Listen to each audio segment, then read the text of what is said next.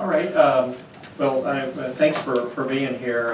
The reason I guess I'm here is because of Mark Hernandez suggested that I chair the working group on the hypertension protocol. And I think that really the idea here is to see if we can, all of us, be sort of using the same basic protocol as we treat hypertension. Evelyn was on our committee, and what we tried to do was to come up with a protocol that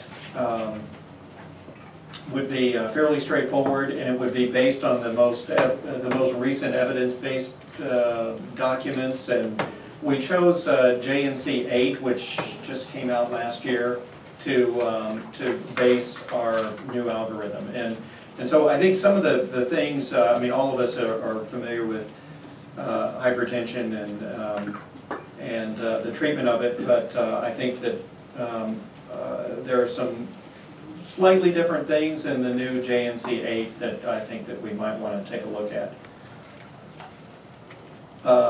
So here is, we have sort of a basic protocol, and it's in your handout. There's hypertension screening, and then there's hypertension treatment. And I'm just going to walk through how we're going through this. And really this pertains basically to patients that are 18 and over, so for the treatment of adults. And we had a little discussion about there's some differences in the treatment of adolescents with hypertension, but this really is designed to address that population. And guys, this is page 4 of the full protocol that you have. It's a little hard to read on the handout of the slides, but it's page 4 of the full protocol.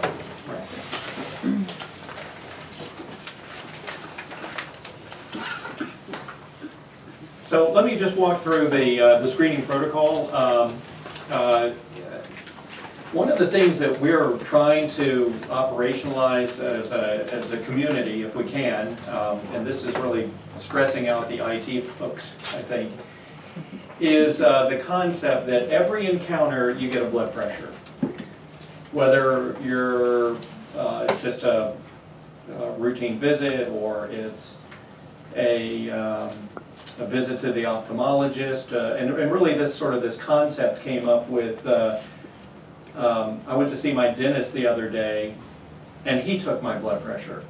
So, you know, if we can get into that discipline that every encounter we're going to be checking a blood pressure.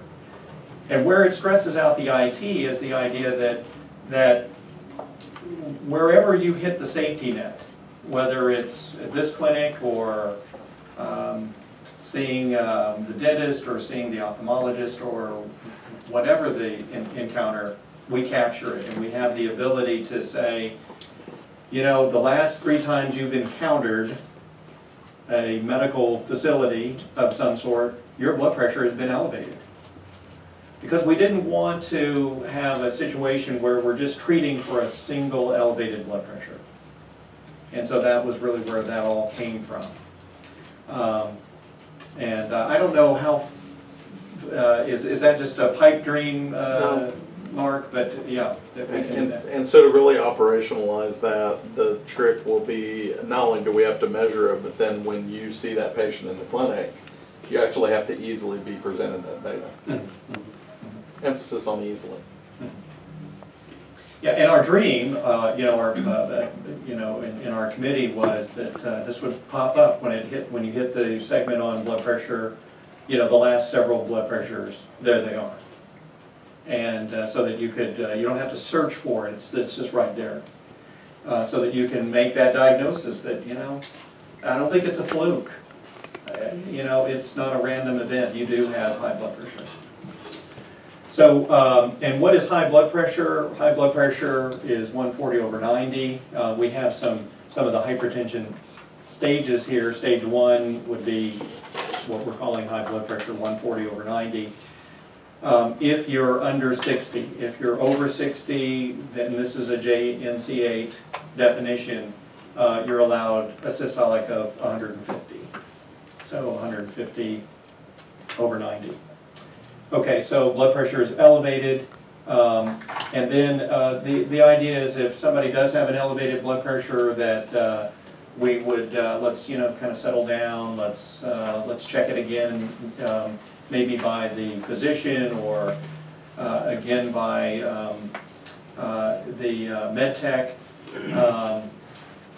or MA, just at another time, just kind of let's calm down and check it again at another time, thinking that it might, there might have been a lot of anxiety getting there and so on when it first comes about. Going in parallel with our in our algorithm of treatment is patient education about high blood pressure. Why is it an issue? Why are we concerned about it? And so on. And also part of the patient education piece is lifestyle issues that might impact it. And in particular, how much salt is there in the diet and things like that. I know we all have different ways of doing this, and I tell patients, if you just follow 2 simple rules with regards to salt in your diet.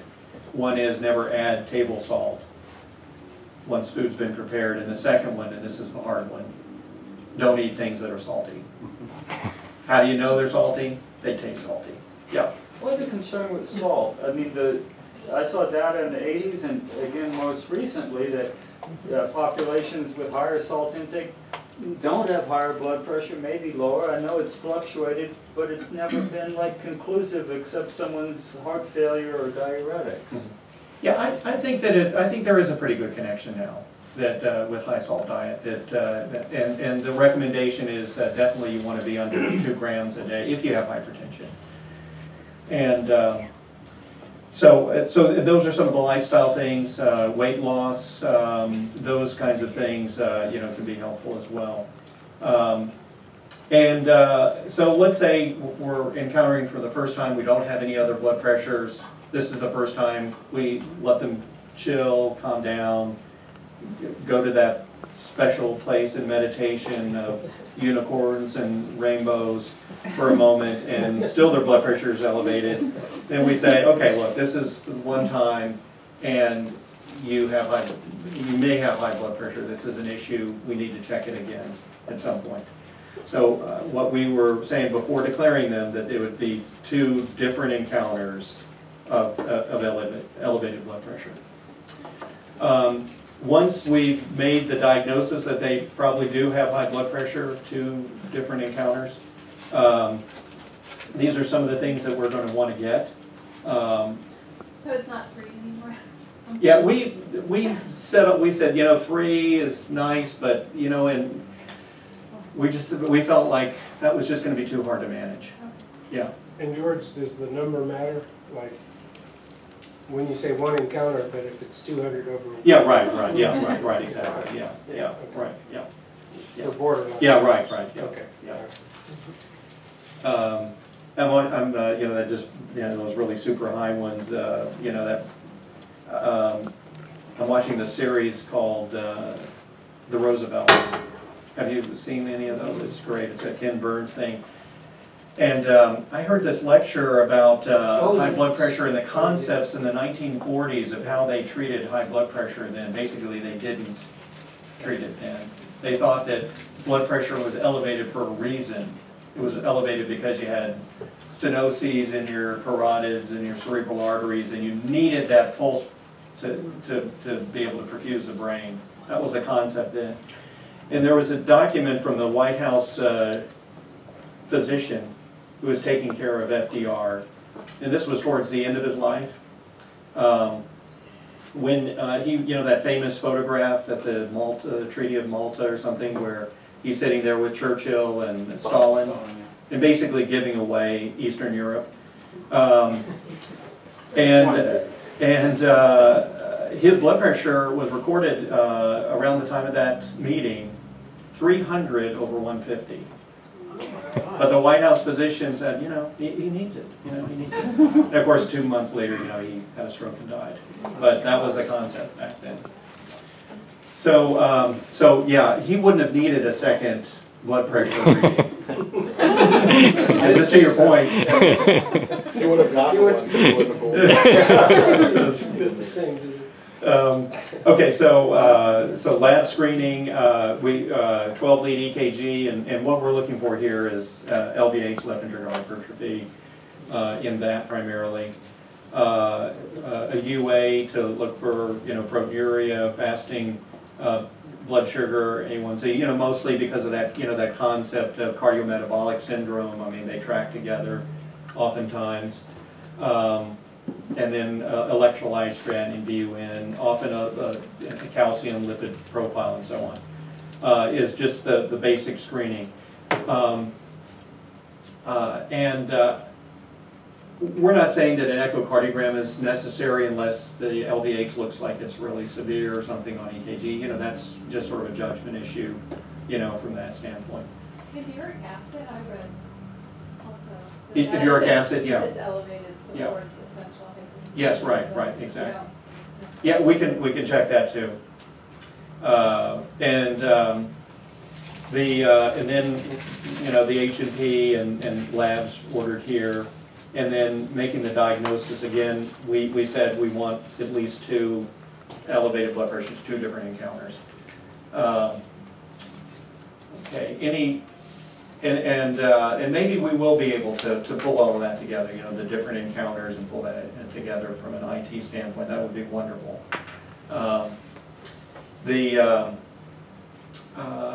Any questions about the screening? Yeah. Mm-hmm. So often we'll see, if we review all vital signs for like several years, we'll see that, maybe 1 out of 5 of the blood pressures is elevated, and it's, how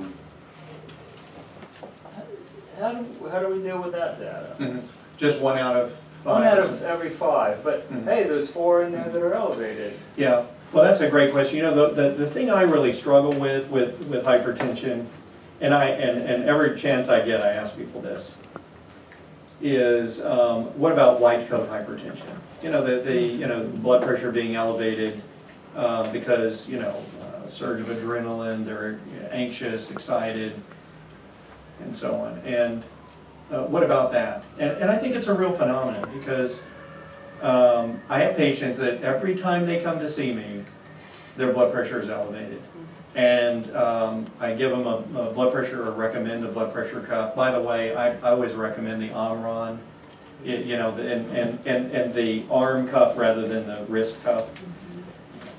And I found that to be very reliable. And I say, keep a diary, record them. If there's some issue with how well their blood pressure medicine is working, I'll have them take it twice in a day and record it. And I have patients that do that, and they keep very careful notes, very reliable. Engineers, that graph it, and how much variability there is, and so on. And then they come in with their machine, and we check it, and we're getting a high reading, and we plug in their machine, and they get the same high reading, within 5 millimeters of mercury.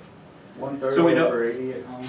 No. Yeah, sometimes, yeah, 120. No, but I mean, we're aiming for 130 over 80 at home, as opposed to office? Yeah, well, anything under 140 over 90 would be our Okay, treatment so goal. you're using the same numbers Yeah. for home? Yeah.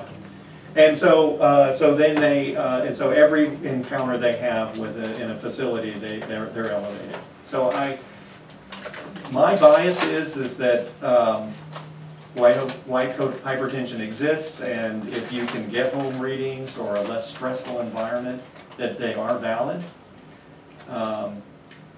Sometimes I question the machines, but having them bring in the machine and checking it right, we'll do it old school. You do it on your Omron, check it.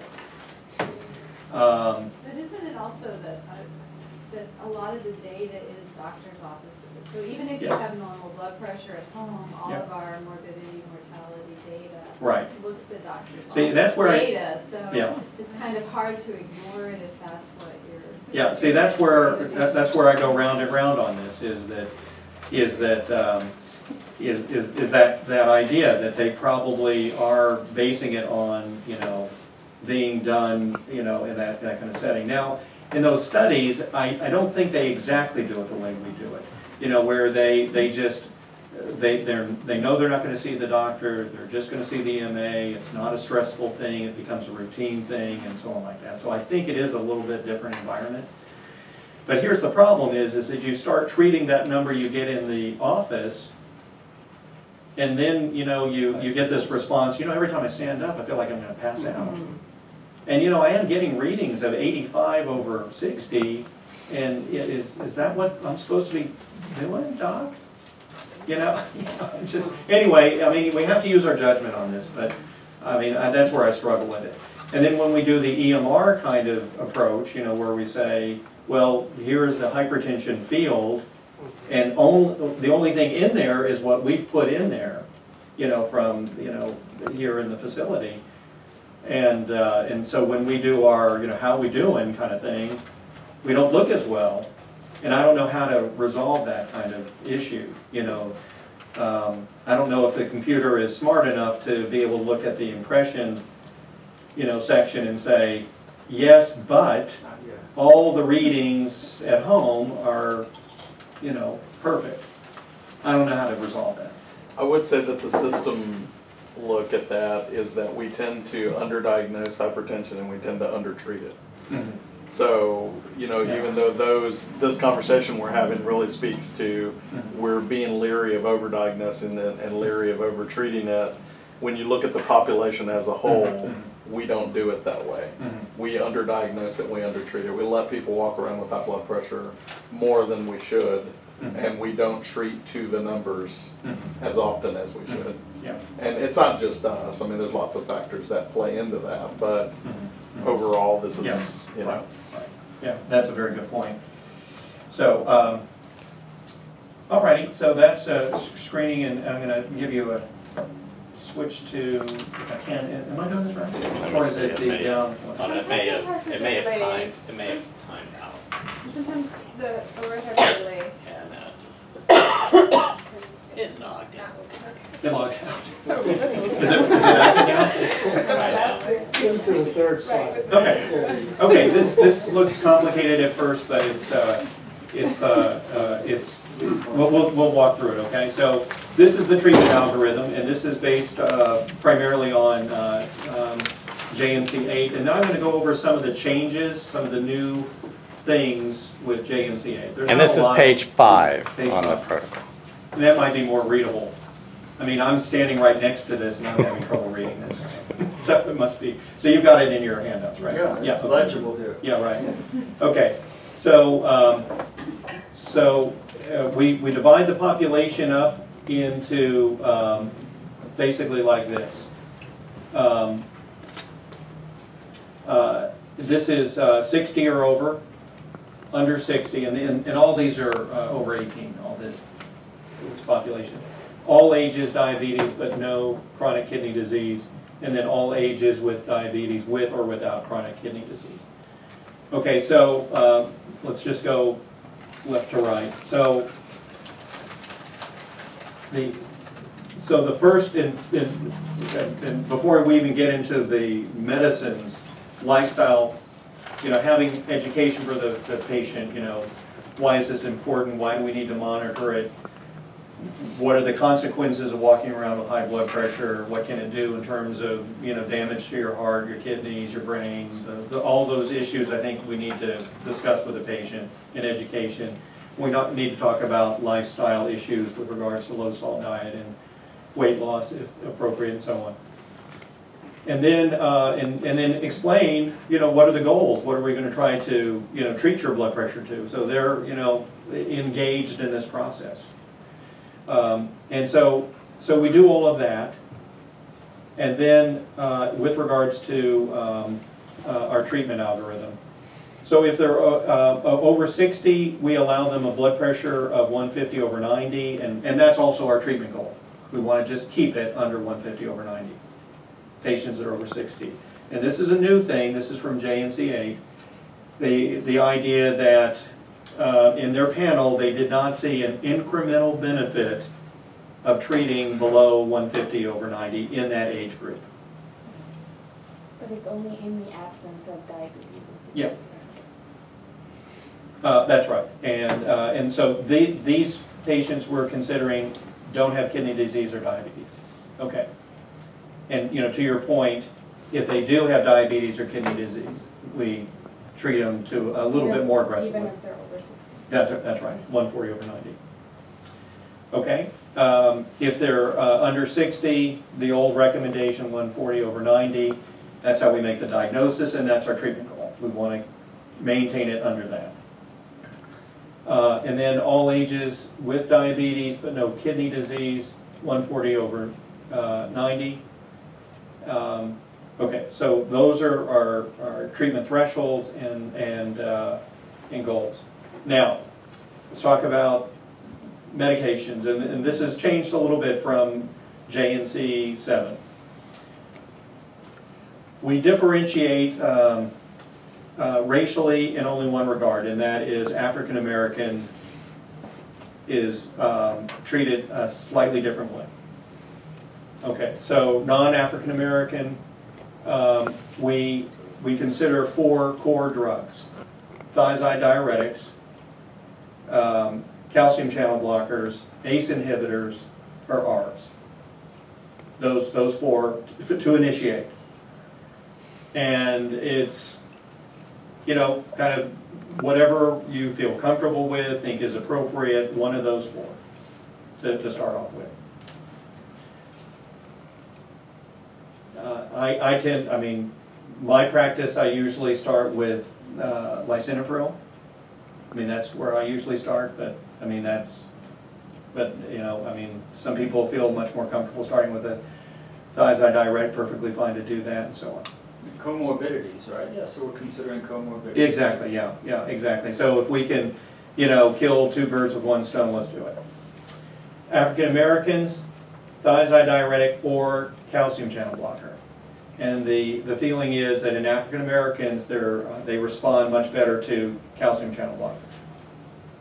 So that's the difference, a preference or a favoring of calcium channel blockers in that population. Also, like, how long do you let lifestyle management go before you treat? Well, I think it's a, you know, a great... I'm sure it's like depending on how high it is. Yeah, right. There's a lot of people that are all just hanging out, right? Yeah, like right. They've got it, and then Right. like, how long? Right. You know, I think we have to individualize on that. You know, I think it's, you know, if it's reasonable that we could achieve it with lifestyle.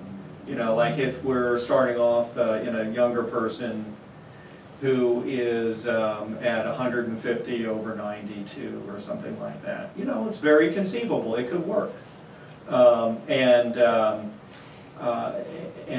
with low salt diet and weight loss, even 10 to 15 pounds can really make a tremendous change. And patients that I've had that have been able to achieve that were on antihypertensive, I'm starting to peel it away because their blood pressure is, I mean, we're over-treating them in a way.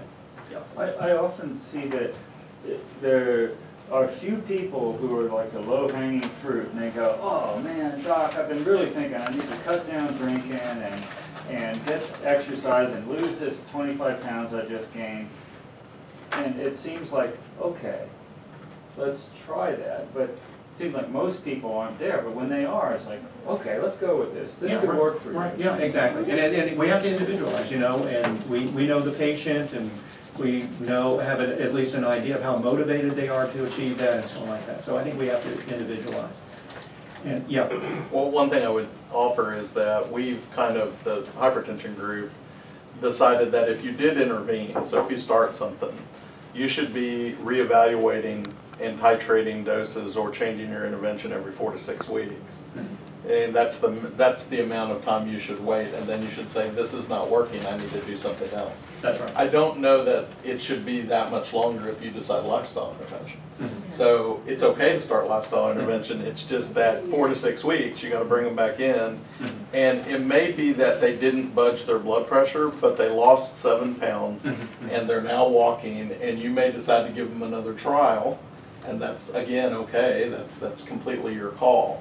But the notion is you're not just saying, okay, we'll go do this and we'll check on you next year. Right. And, You know, and so if they actually stop drinking, though, It's like, whoa, yeah, your blood pressure came down Right. when you stopped drinking, brother. Right. Yeah, Yeah. so I thoroughly agree. But you need to with give them that Yeah, reinforcement of course, you have to check. proximate to what they did.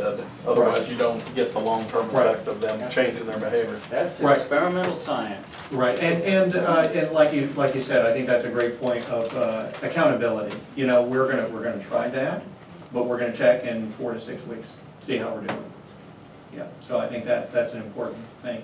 And that's what we also recommend for titration of the medications. So, so we initiate therapy, we're gonna have them come back in 4 to 6 weeks.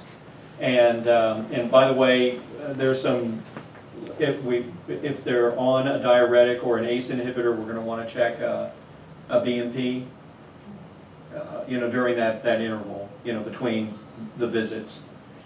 And to see how we're doing there.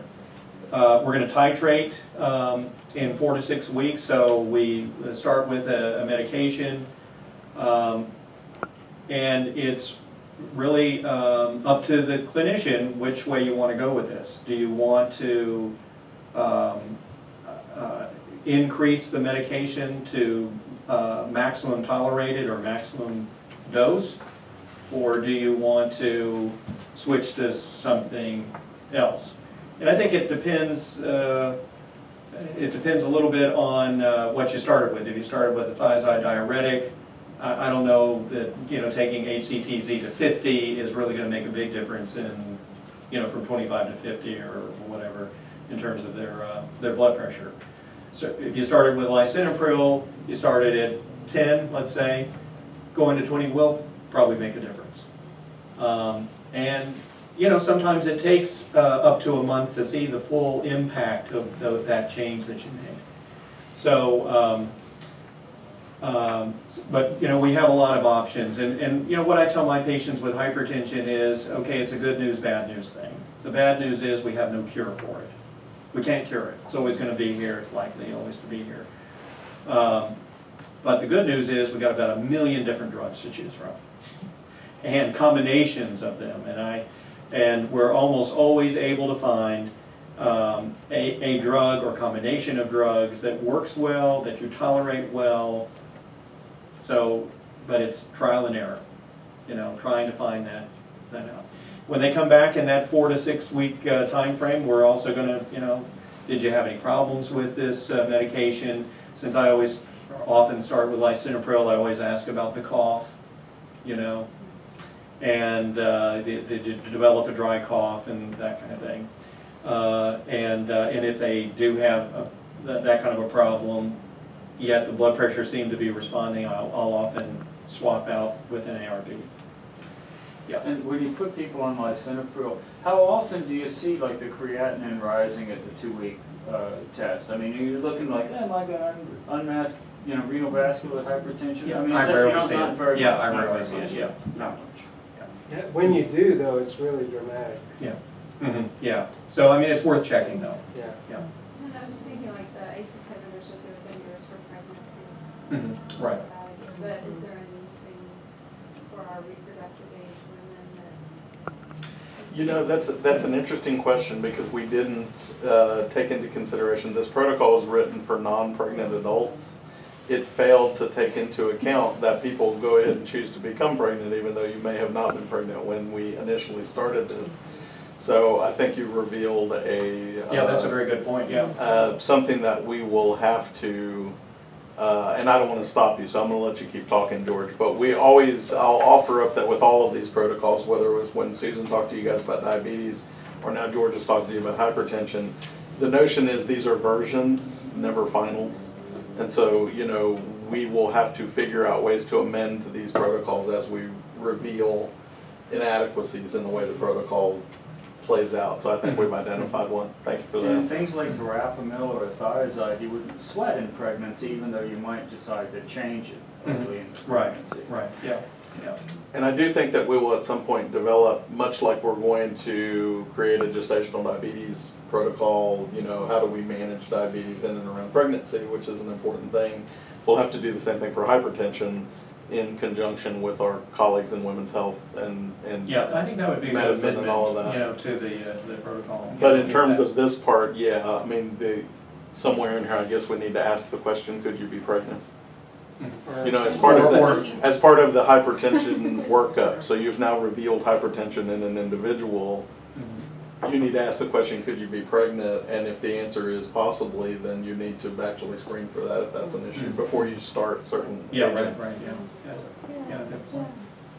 I think we're all doing that. Yeah, no, I think that's great, and I think that's one of the beauties of, you know, we're learning as we go in terms of presenting this and so on like that. I mean, and, you know, the majority of patients that I treat, you know, pregnancy is a distant memory. And not in the future. Yeah. All righty. So those are the core medications, and we'll let's move on, and I want to show you some slides. Do you want to do the last column, George, the CKD or diabetes group? Oh, yes, right. Okay, so these patients, our goal is, again, going to be 140/90 if they have diabetes or CKD. The preference is to, you know, to start an ACE or an ARB, and so that's the preference regardless of race as well. So this would be the exception to the calcium channel blocker recommendation or bias. Yeah. And then if you do go to a calcium channel blocker on those, you're preferring the not procardia ones as you get later. Yeah. Right. Is it active? Yes. Okay. So just a couple of things. These are some of the core recommendations from JNC8. I just wanted to call them out, just to, you know, say these things. They may have sounded weird. Yeah, they are different. Okay. So the first one many of these we've already talked about. So over 60 years old, the new guideline is less than 150/90. Under 60 years of age, same thing. That's not changed. Diabetes, now this has changed, 140/90. It used to be 130/80 was the goal, so that's changed. Do you have any caveats for that 140/90? You know, with more than 1 gram of proteinuria, we still try to get it. 130/80, yeah. Yeah. That's a caveat to that. Dr. Rodgers, in patients over 60 that have had a prior CVA, it's still the same, less than 150/90. Okay. Non-African Americans, including diabetics, initiate in this regard. African Americans, including diabetics, there's a bias with that. The chronic kidney disease, ACE inhibitor, ARBs. And if the goal's not achieved, you know, to start adding in some, you know, either increasing in the dose or adding a different agent. Also the recommendations are not to combine ACE and ARB. That's gone back and forth. Mm-hmm. Yeah, and so right, and so I think they were attempting to sort of clear up, you know, that the body of evidence seems to suggest that there may be more risk than benefit in combining the two. And then we also, let's say that we've used our core medications, and certainly it's fine to use beta blockers, alpha blockers, vasodilators, and so on like that, and we do that all the time. And to your point, you know, we're always trying to be efficient and trying to handle two things with one agent if we can, you know. Slow stream, trouble sleeping at night? So those are some of the core changes. And then, so we called out some of the strategies. So these are sort of dosing sort of strategies. One strategy, strategy A, is you start with one drug and you titrate to a maximum dose. And then if you don't achieve your goal, then you continue with that medication at that dose and then add a second one and start to titrate that one up. Strategy B is to start with one drug and then intentionally add a second drug before achieving a maximal dose. And one example is some of those combinations that we use, like an ACE inhibitor with a thiazide diuretic. We're not starting at the max of either one, but we thought that they might be helpful to use that combination. So that's strategy B. And then strategy C is begin with 2 drugs at the same time in the combination. That's that one. And then all along the way, you know, the education, the lifestyle, low salt diet, and so on. So those are the sort of the core strategies. Pros and cons. This is just personal preference. I tend not to start with a combination drug just because it's difficult. It's cumbersome to titrate it, and but once they're kind of fixed, and if there's a combination option, I might try it at that point to simplify it. And then, you know, as we once we do reach the goal, we're going to want to continue to monitor them, and I would say at minimum every 6 months, and then engage them in their own monitoring. You know, how are they doing? And if they really are motivated and charged up about some of those, changing some of those lifestyle issues. A lot of times we will see that, okay, you know, it took this much medication to achieve the goal, and now they really are following the low-salt diet, they have stopped drinking, they are losing weight, and now their blood pressure, where we were just barely under 140/90, now most days they're in the 110s/70, and some days they say that they feel like they're going to pass out when they stand up, get up out of a chair. That's when we start to peel away, you know, just and congratulate them for what they've done. So we see that as well. So let's just talk just a little bit about when to refer, or, you know, these are just guidelines. I mean, we all have different threshold comfort levels with regards to this, but the committee thought, you know, there are going to be times when we ought to do that.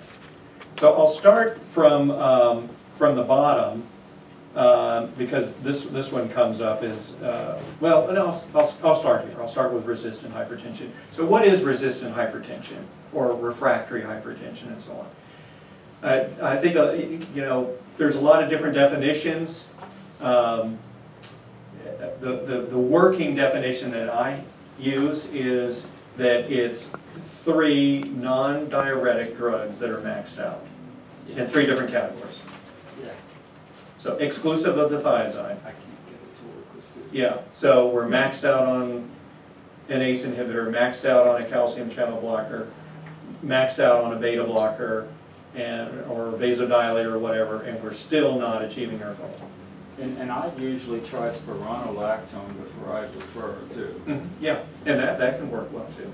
So we're maxed out, and still we're not achieving the goals, not even close. So I think at that point, you know, I think it's reasonable to do that. Now we said, you know, within 30 days. So in other words, we've been going through this iterative process, you know, every 4 to 6 weeks. We're titrating and so on. Now we're maxed, okay? And it may not be the maximum dose that we find in Hippocrates, you know, but it might be the maximum, for example, a beta blocker. I mean, if their heart rate is 50, but it only took 200 a day of metoprolol to do that, you are maxed. Don't go to 200. Okay, we're maxed on that one. So the maximum dose, and you say, okay, we're still not even close to our target, and then we could, then that would be a great time to refer. And it could be to cardiology or nephrology. And we had Peter Miller, yeah, on board, and he said, you know, that's, you know, up to the clinician. You know, it may be that, you know, the patient has some chronic kidney disease, and it'd be much more appropriate to go down the road of nephrology. Or they may also have some heart failure issues or chest pain issues or something like that, and cardiology seems more appropriate. So it's really up to the clinician. And how much, so this is also different than sort of PDL, isn't, so how much do you expect the primary to look for secondary causes if you're starting to not respond?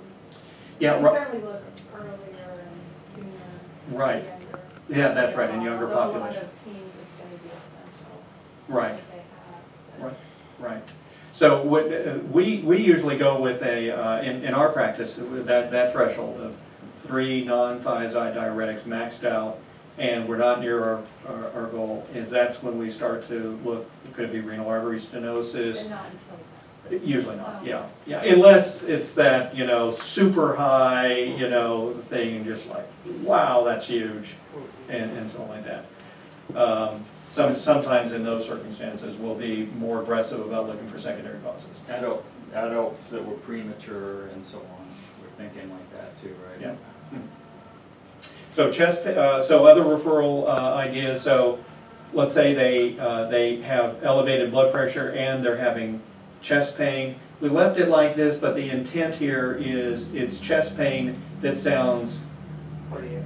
Yeah, sounds cardiac. I mean, either it's you know, sounds like angina, or it sounds like that ripping, tearing pain that starts anteriorly and goes to the mid-scapula that's consistent with aortic dissection. Either one. Yeah, that's true. Emergency room. Shortness of breath that's believed to have some, you know, I mean, that they're like in heart failure or something like that, you know, that they've got this really high blood pressure, they're short of breath, and they may have heart failure. Headaches with changes in vision. We struggle with a headache recommendation because, you know, a lot of us have, you know, there's headaches and there's headaches. And so we said, you know, headaches with vision changes and the idea of, you know, sort of the papilledema kind of, you know, blood pressure out of control kind of thing, to the emergency room. Neurologic deficit, you know, somebody who you think is acutely, you know, having a stroke or a TIA. And then abnormal EKG with ischemic changes with an elevated blood pressure. So, and you know, many times in the clinic we do have the luxury of, we got their old EKG, here's the new one, and they've got some ischemic looking changes that are new and things like that. So those were the, we didn't put any, we didn't define, you know, what blood pressure would you send emergently to the emergency room. That's really, you know, a judgment call, you know, a comfort level. And so we, and we even toyed with the idea, and I don't know, I think this was in that list of ideas that were in the parking lot, was the idea of, would, you know, since this is such a prevalent issue, you know, do we create a segmented part of the emergency room just to deal with hypertensive urgencies, you know, where, you know, they can potentially be, you know, treated and so on like that. And I don't know what the norm is at people's community clinic. If you have somebody who's elevated, they say they didn't take their medications, and you know, do you treat them in the clinic with say clonidine? No symptoms. Yeah. Well, What so do you this, do with that patient? It's not always the same. I would say it Yeah. varies, but in my historical thinking, at least, and a lot of this could be really old, so a 130 diastolic to me was always a hypertensive emergency. I'm not going to look at that very long. Yeah. I'm going to punt that to the ER. Yeah. 120 is what I consider a hypertensive urgency. Mhm. I've got to get that blood pressure down. If I think it's going to come down, I might treat it here, I may not. I might send them. 100 to 120, quite often we would treat, maybe not, especially with no symptoms, but we'd try to treat them before they left the clinic. We wouldn't send them out with a prescription. We would treat them here. Yeah, right. We may not follow them back to normal because it may be a long time before they come down, but at least we treat them. Yeah, and you know that they're responding. And Well, and even if we don't Starting know, to. I mean, it depends on, I would watch them for a while, yeah. depending on what the numbers look like. But, you know, there are folks that may not come down even when they're here, like at a 108, say. but they're also completely asymptomatic, and so you have that conversation, risk-benefit conversation. Right. Probably a lot of those people go home. I Yeah. mean, Yeah. there are a lot of people that, just like the guy this morning didn't take his medicine. He was, 182 over 100 Yeah. or something. And so, that guy, I'll usually give his medicine to him if we've got it. Yeah. Just like, well, you missed it this morning, here you go. Right. And I don't keep him to see how he's doing later, usually. I think a lot of us are trying to get them down in the clinic. I mean, clonidine is the new Procardia, and if we hear right away from the MAs how high it is, I mean, we're going to be giving it before we see them, but it's like, yeah, if they're not, I mean, if their diastolic isn't under 110, even though they didn't take their medicines, Well, isn't on there? 0.3 of clonidine, it's going to be study. discomforting. Yeah, I was going to We're bring not that. trained in Parkland, Yeah. I think that, the protocol was, they come in, you give them 0.2 of clonidine, every hour you repeat 0.1, Right. and then at some point you discharge them, and what we showed is we were just making ourselves feel better. We Exactly. weren't Yeah. changing anything to do Right. with the patients, Right. and it, in fact, was not a good idea, as I recall. I haven't Right. read the study in a while, but, so, That's what I remember. that's not what So I don't necessarily think it's wrong to use clonidine if you want to. I just don't tend to do it because of that. And I used to be one of the ones that popped a little hole Yeah, the in the Procardia. They worked like a charm. Everything looked great. Sent them home, and But I did felt say good that about in patients who haven't taken their medicines, I mean, that I did preface it. Yeah. Well, so, but I do think there are numbers to me that are absolute. Like to me, a 130 diastolic is an absolute. I'm not going to send that person home under any circumstance. They're going to the ER. Well, yeah, and I think it raises a good point, is that you're not going to be able to, I mean, you're worried about them going home, and you're not going to be able to achieve something reasonable in the clinic, and it probably, it might make us feel a little bit better that we went from 130 to 118, but did we really help the patient or not? Right. Yeah, I think that's, at least in, I don't know, in ER medicine, and that may have changed, but 130 was like that was it. You're going to the ER at 130, and 120 is an urgency diastolic, and it's like, that. And I'll have to double check, but I think we do actually have something for the clinic Well, we that have is a protocol. around that. Yeah. Yeah, we have a personal So protocol. I just haven't around read that. it in a while. So, but that's not what we're talking about here, because we don't have an absolute number. Right, and we didn't. But in my mind, I've got an absolute number. Yeah. So when you ask, Yeah. that's. Yeah, and I think that was really where we said, it's, it can be misleading with an absolute number. Right, because if it's 118, not 120, and they stroke on the way out the door. Yeah. I would offer an interesting thought. I wouldn't say this should change anybody's practice, but I've been taking care of a married couple lately. I've got a clinic I do on Thursday mornings, and I've been taking care of this married couple. They both have hypertension, and she's worse than he is, but they're both pretty bad. And she has gotten to the point, until I started seeing her, I'm doing house calls on her, so she's a captive audience. I know where they're going to be, and I catch them at their house. But she began to avoid her doctor because every time she went to the doctor, her pressure was high enough that they'd always send her to the ED. So she knew a trip to the doctor meant a day or two in the hospital. And so she decided to just not get care. Because it was better than having to go spend time in the hospital. It wasn't better for her high blood pressure, but it was better for her life in not having to go to the hospital. Well, I will say people have the right to refuse recommendations too. But it's really hard. If your doctor's telling you, I think you're going to die or have a stroke if you don't go to the ED, you got to be a pretty strong little patient to be able to say, I hear what you're saying, doc, but I'm still going home. And so, I've been treating her at home and not sending her to the ED, even though for a while, for the first couple of weeks, her pressures were high. And I was having the community health worker go out and check her blood pressure 2 or 3 times a week. It's a difficult, I mean, that's why we tried to leave this. This group did this, and they were encouraged to, don't put a number on there that pins people in a position where you have to agree or disagree with some number that the committee assigned to this referral box that says you have to do it at this number. And these are symptoms that we think if you see these in your patients, you should refer them to the emergency department.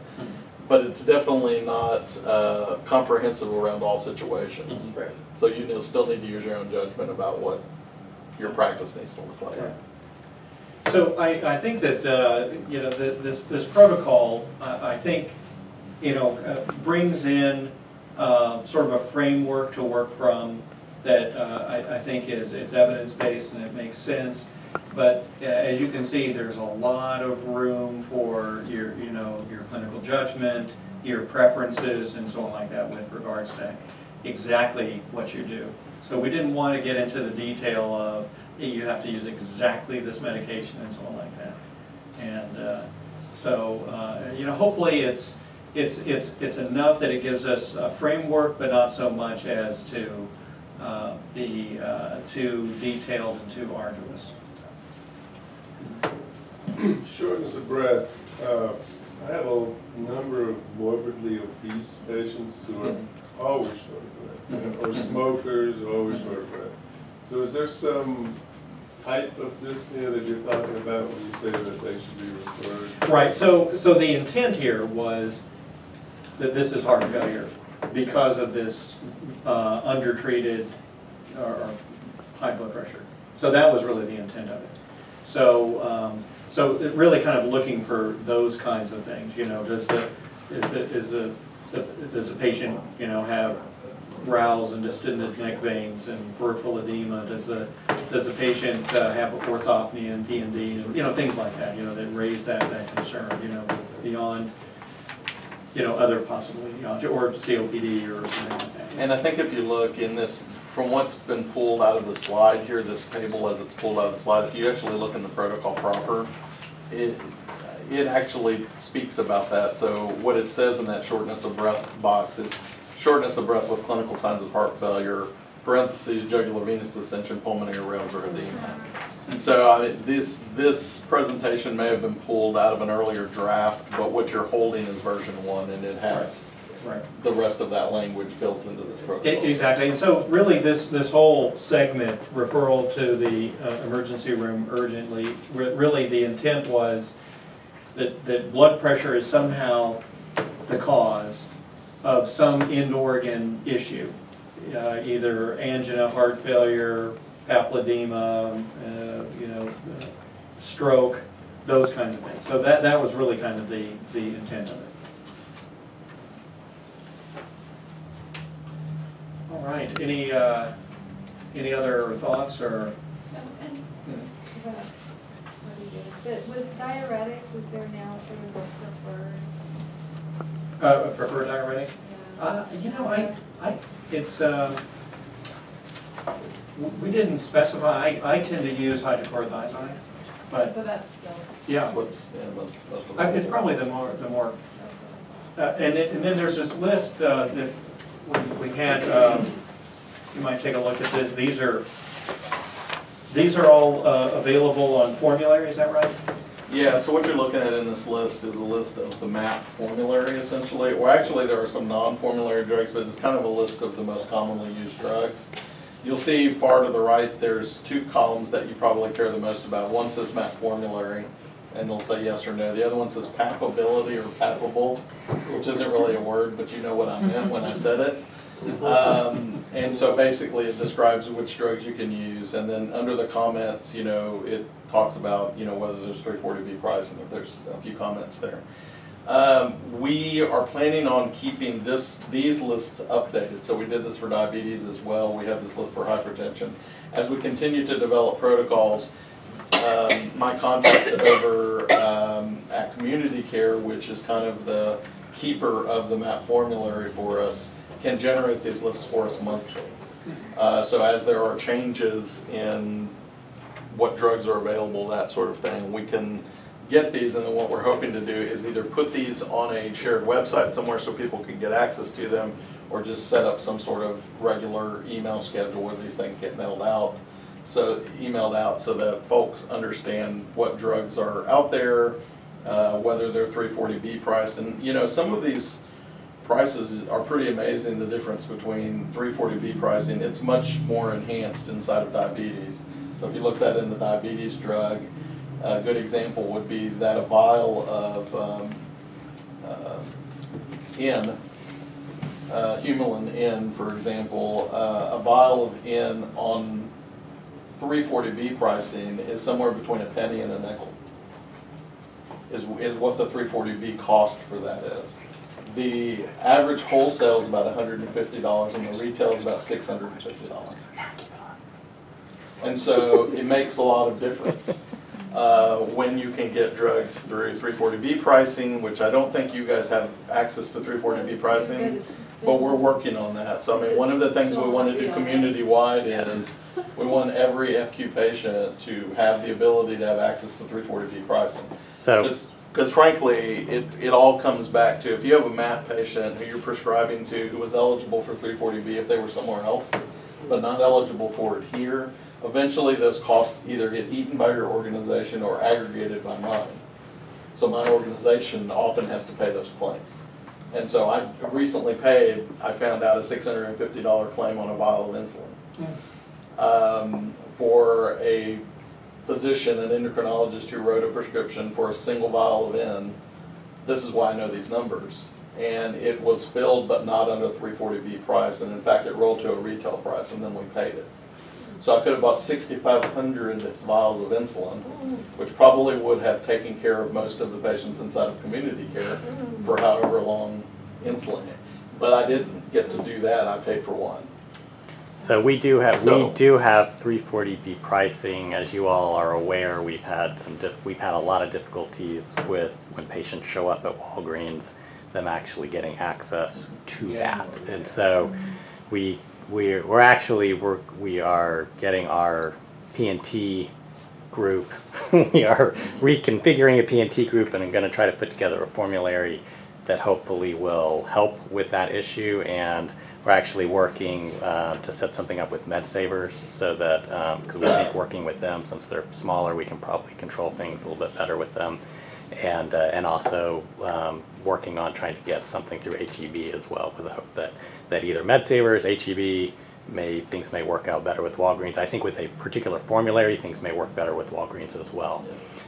So we are working on that. We do have access to 340B. Some of the diabetes stuff we talked about, like the Januvia, was not particularly cheap on 340B either. Right. That was a different issue. Even the 340B pricing there was not particularly cheap. That was a different issue. But Mark, do you know why verapamil, like K-Line SR, isn't on the calcium channel blocker list? It's sometimes particularly useful. Don't know. I can certainly ask why we don't have that drug on there. What the goal would be is to create a community-wide formulary with a community-wide P&T committee that kind of, for the uninsured, underinsured, decides what drugs do we need to make available to that population, and then try to get community-wide pricing and discounts because we're able to bargain as a community as opposed to various individual organizations trying to get their best deals. That verapamil can be good with some of the comorbidities. Yeah. And that seems is achievable, don't you think? It is, except that a lot of the federal legislation around 340B pricing is very archaic and complicated, and you know, it's that challenge that prohibits a lot of the work that we're trying to do in that space, but we're going to keep working on it because it needs to happen. And just for reference, I'll try to get a link on our intranet, but I do actually have these protocols, including the price lists, are in our standards drive in a section for protocols we've adopted, and there's a folder for CCC protocols adopted by PCC. But right now it's kind of hard. It's a pretty long tree to get to it. I will see if we can get a quick link on the intranet to that, and when I get updates to these price lists, I'll just put them in there so you guys can reference them on our intranet. That's my last slide. Okay, thank you, George. Thank you. Thank you.